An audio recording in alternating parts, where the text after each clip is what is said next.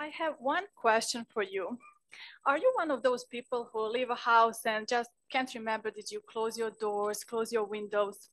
Because honestly, I am. Every time I leave my house, I just can't remember those things. But you know, one thing that I never forget, that's my phone. I always have my phone in my hand. So I was thinking, if there's just a way that I can, for example, call my house and say, close all the windows, it starts to raining. And you know how we used to say, Houston, we have a problem. Now we said, Houston, we have a solution. Imagine a device that transforms your house from regular to automated. Device that gives you opportunity to control your house with your phone. Smart, universal actuator. Aperturas. In front of you is a device that when placed on doors, rolls, windows, gates, anywhere, transforms them from regular to automated. And I know what you're thinking right now. Azra, for sure, that's a great idea, but now I have to change all my doors and windows for that device. No, you don't have to. That's the beauty of our device. It's universal. You put this device on doors you already have, and now they're automated. Aperturas is using microcontroller with dual processors that can be connected with Wi-Fi and Bluetooth. Also, some parts are 3D printed. But you know what's the best part? Aperturas constantly monitors doors movement so it can prevent some possible accidents. Long time ago, people said that 2 heads are smarter than 1, 3 than 2, but imagine 100. So we explained to random 100 people what Aperturas is, how it can be used, where it can be used. And we asked them simple questions such as, how much are you willing to pay for this type of device? And more than 17% is willing to pay more than 800 for this type of device. Also, we asked them questions such as, would you use it? And those are results. And for the beginning, they are pretty much promising. Now, allow me to explain you even bigger picture. We understand that this device can be used in homes, but where else? Imagine a device that is so unique, but so universal that can be used in so many places, such as schools, hospitals, public restrooms, anywhere, because opportunities are endless and the sky is a limit. Also, this is just the first version of this device that we managed to make in this short 12 weeks, but we have plans for the future.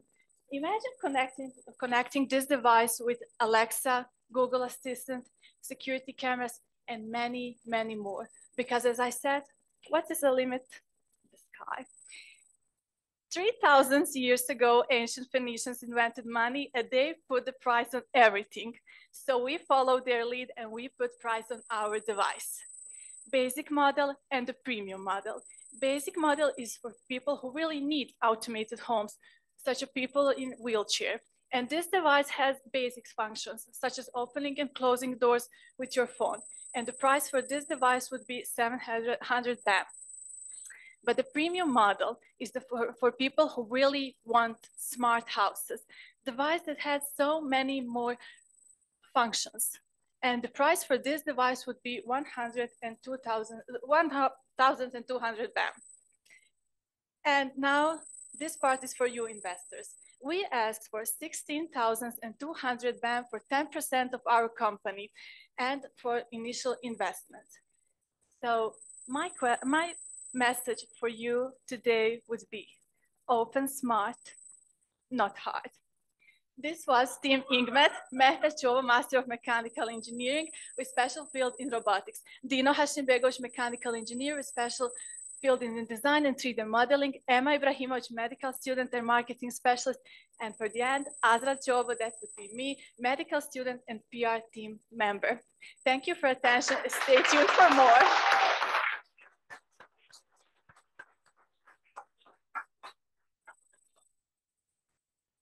Now, please join me here. I'm very lonely here.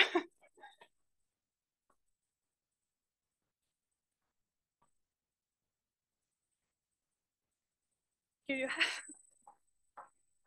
First of all, fantastic presentation. I think you should look into the PR career. Looks really good. But you haven't mentioned anything about competition here. So I'm just wondering about, first of all, like who are your competitors and how easy or hard is it to copy your device? I'm just a PR, so I will allow Mehmet to answer this question. So thank you for your question. Sure enough, there is some competition, but not so much in Bosnia and Herzegovina. I could ask you, can you name like 2 companies that offer such devices? No, but in the world, there are some standard like industry devices that use like RF remote or something like that. That's kind of outdated, but their prices range from around $350 up to like $2,000 for a device like this. Seems to me like you have 2 processors and the microcontroller, right? And it seems like an overkill for the application itself. Why that decision? And also, have you considered using it for robotics, which is more universal and more lucrative? There's a huge demand for that. Could be. So is it, why do you need 2 processors on the board for a microcontroller? Because it's a very simple application. There's not many modes that you can use. And also, did you consider robotics? Because that's much more lucrative application. Why 2 processors? Because it's ESP32. It's a very famous and cheap microcontroller, but we don't need 2. But it's like it's newer. It's there, like yeah. So have you another additional features? Yes, it could be connected with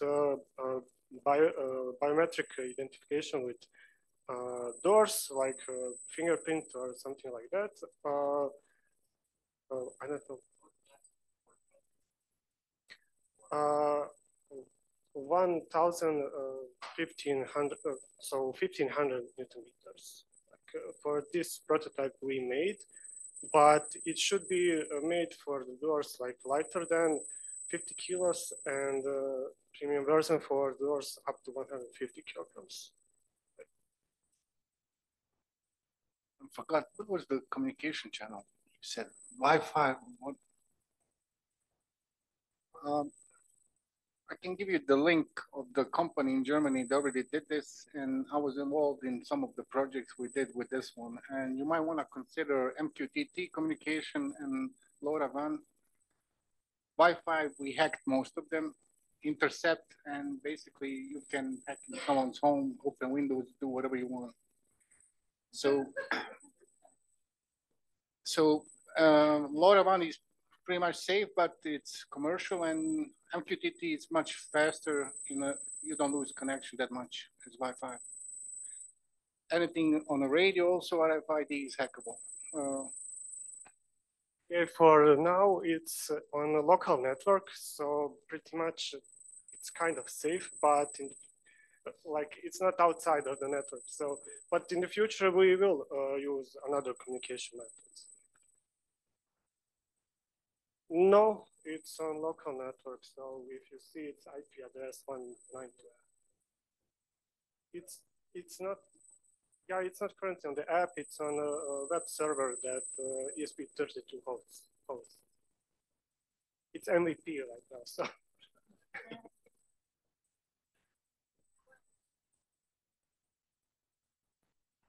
So Amar asked, is the device battery operated? And if so, what is your estimated battery life? It's not battery operated, but it could be backed up with the battery. Like it goes on the 12 volts, and it will be used like power supply, but not solely on battery power. I just want to comment on the pitch. I mean, this is like, I've been, for the last 10 years, I've been working with hundreds of startups, and, but this must be like one of the most interesting and fun pitches, I've ever seen. Like, this is crazy. Like kudos to you and for brand and marketing. You will be remembered for sure. So, I mean, there are things that I would give you advice on details, but I think it's a really good approach. So, I mean, if you go to startup competitions, people will remember you for sure.